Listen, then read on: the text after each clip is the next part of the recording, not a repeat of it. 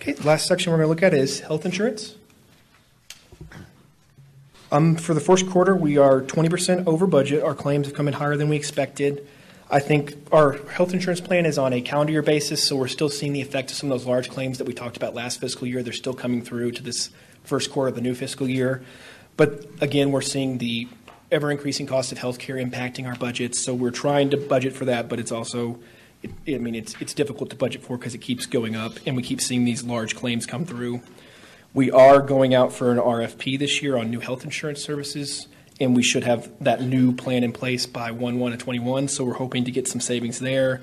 We're going to continue to monitor this and make sure that we address it in the upcoming budget cycle. So we are over budget, but looking through January, we're down to just 13% over budget instead of 20% over budget going forward. And so during this RFP that Matt referenced, we will be bidding both health insurance and pharmaceutical.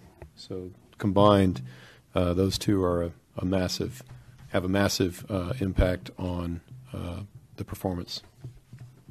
Yes, sir. And we anticipate late May to have a recommendation for council that would be effective January of 21. Questions? I had a question back actually on the drainage, Mr. City Manager, on if we could get a report on just an overview of where we have some of the most difficult drainage issues in the city and the upcoming projects. This is part of what that assessment is for, is to deal with those and to see where, and I'm sure we've reviewed it, but if you don't mind to just pull that together to see kind of what's coming up in the short term. And so the drainage fee that we have right now is designed specifically to address a very finite amount of specified projects. It does not address or alleviate funding and flooding, but it does not alleviate all the flooding challenges we have with our streets being used as drainage channels. But we will definitely give you a presentation on what our drainage fee is designed to address, and also point out some needed projects that are not funded through our current drainage fee. Some of the most pressing of those. Now, that won't be an exhaustive list, but it will be some of the most telling or pressing challenges that are not addressed through our current drainage fee. But I think the biggest takeaway is the drainage fee is designed to address a handful of very specific, significant drainage problems. So we'll point out both what we're funding and what we have yet to fund that are still serious problems. okay, that would be great. Thank you. Matt, can we go back to that slide on health insurance, please? There you go. I'm nervous that claims number is quite a large percentage over. So let's just talk for a minute about, does this come out of general fund dollars? It's an internal service fund, so your health insurance, the general fund pays into that. So you have a health insurance fund with a pretty healthy reserve. So if we did have $1 million, if it stayed that way through the whole year, you have reserves to cover that. Last year when we did our analysis, what we saw was our regular claims that were non-large claims were coming in flat from the prior year. Where we saw our increase is we were experiencing some significant large claims. So that's exactly where our increase is. We are just now closing February. Let us go back and look at the claims for February, and we'll get you an update through February. Do you have that information?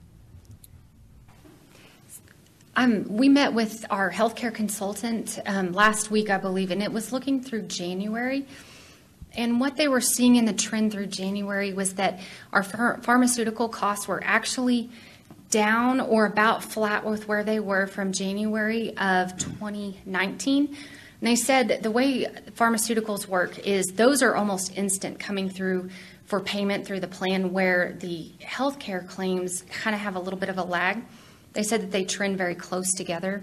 So they said that was a good sign that we were seeing those pharmaceuticals coming in fairly flat to where we were paying those out back in January of 2019.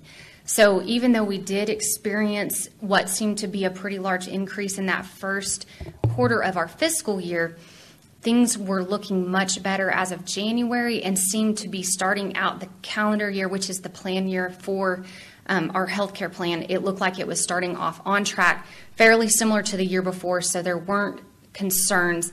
The biggest challenge this past year were, as Michelle mentioned and as Matt mentioned, those large claims. And we saw a significant amount of our spend in those large claims and saw significantly more than what we had in probably the last 2 or 3 years. Okay, so there's reserves to cover this shortfall. Yes, and we're going to continue to monitor it. Well, if we see that is going to roll into this year, that we look like we're going to be over what we budgeted, we're going to roll that into your budget, into your revised estimate number, and as we do your projection for next year, we're going to have taken that into consideration, making sure our reserves are still healthy and making sure our rates are set accordingly.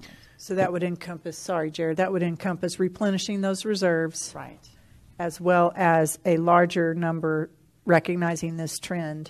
Yeah, if it's continuing to trend up, your budget for next year will be based on a higher trend. Okay, Jared, did you have a comment? Well, I was just going to say, Michelle said we have a healthy reserve, and we have the exact recommended reserve that we're supposed to have. It's just a big budget line. So that means that we have a lot of money put into reserve there to be able to cover overages because it is such a big, it's almost a $20 million line item in most years.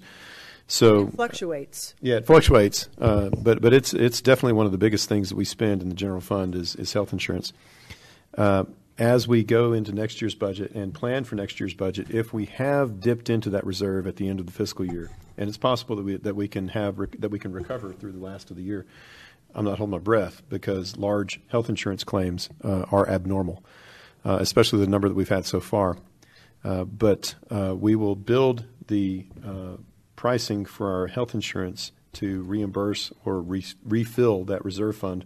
And that's going to touch not only the city but also the employees because the employees have a share in paying for that health insurance fund. And one other thing as a reminder, we had gone over this during the audit committee presentation of our financial statements at September 30th. We actually ended last year with better reserves than what we had anticipated. There was an adjustment made related to a change in an accounting estimate, and it actually was to the good. And so we were sitting pretty good with our reserves at the end of the year, better than what we had anticipated during budget time last year. And I know that we had talked about in that RFP for insurance working in a wellness component. That's correct. Might not be related necessarily to these larger claims, but I just think, if we're looking at a trend of this increasing, then I think wellness dollars are well spent toward saving us claim dollars and making us healthier. And that is part of that RFP that we're going through. We've included the wellness. That's something we've talked about. Our focus for the last several years has been on the actual insurance network and claims, but we do know that unless we get that wellness piece in, it's going to be more difficult to adjust those trends.